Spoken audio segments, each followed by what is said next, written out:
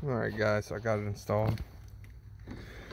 So basically, you got this right here. It's a punch out on the side, and it's a 1/2 inch punch out. If you can see right here, this outside ring is a 3/4, and you only want to punch out this part. You don't want to punch out this part, just this part, because if you do that, you're gonna have trouble because it's just too big. This hole right here is just too big if you punch out both. It's really easy though. All I did was I put the screwdriver right here. You just tap it out. I've done it 100 times. I mean, you can do it. It's so easy. You just put your screwdriver right on the edge here. You just tap it with something. I used this and I just like lightly tapped it. Really easy. It came right out. And then I tightened it up real good. As you can see, it has a gasket right here. It presses against this box to give it a weatherproof seal, which is nice.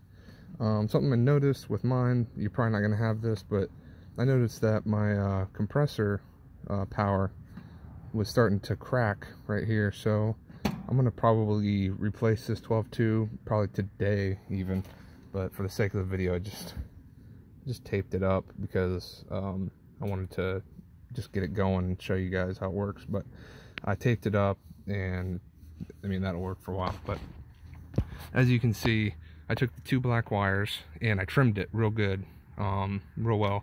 You want to make sure that it's short enough. Longer is not always better. So I trimmed it up and I put it right here. You can see it even tells you line. On mine it says line. Take line, line. Plug it in right there. And then I took my neutral and plugged it right into the ground bar. If you can, if you have an outside, like a box that's not sitting in the wall, I would do it on the box. Like some people have their electric box like in the garage or something, and it's just sitting outside the wall. Mine's actually in the wall. So to install this inside my house, I would have to like cut drywall and stuff. So they made it easy. They made it so that you can go outside too. This is like weatherproof. It'll be fine outside. But if you can do it inside, I would just take these 2 wires and plug it right into your breaker instead of doing this. They give you enough wire. I had to cut, like I said, I had to cut this off, so they give you enough wire to go into the ground bar and the 2 lines. But this was going to cost me $200, and this box right here was $44 on Amazon, and it took me 10 minutes. So you can either pay your HVAC guy $200 or $175 or whatever it is in your area, or you can just take 15 minutes and install it yourself. A lot of people say that this is high voltage, and to some extent some people think it's high voltage. I think it's 240 to me is medium voltage. But yeah, you can get killed from it, but I've been hit with 240 before, and it hurts, but it hasn't killed me yet. But I hit the breaker anyways, just for protection.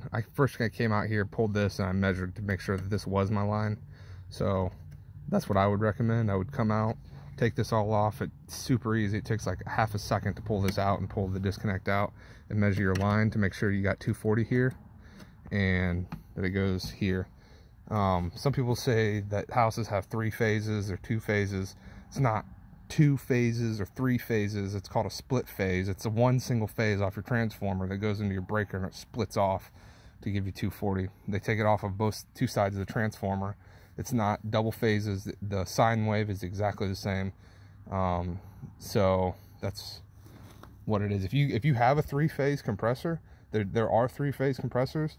This is not the one you want. You want to make sure that you get the right one for you what you have.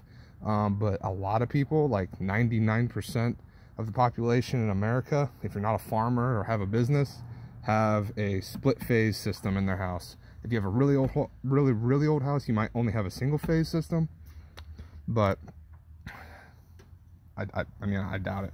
Most people have a split phase system in their house. So this is really easy. I recommend doing it yourself. If you're not comfortable, just have the HVAC company do it. But like I said, it only took me 10 minutes. All I needed was a meter, strippers. I have a blade right there. I use that sometimes instead of the strippers, and a flathead screwdriver, and that's it. Thanks for watching, guys. Bye.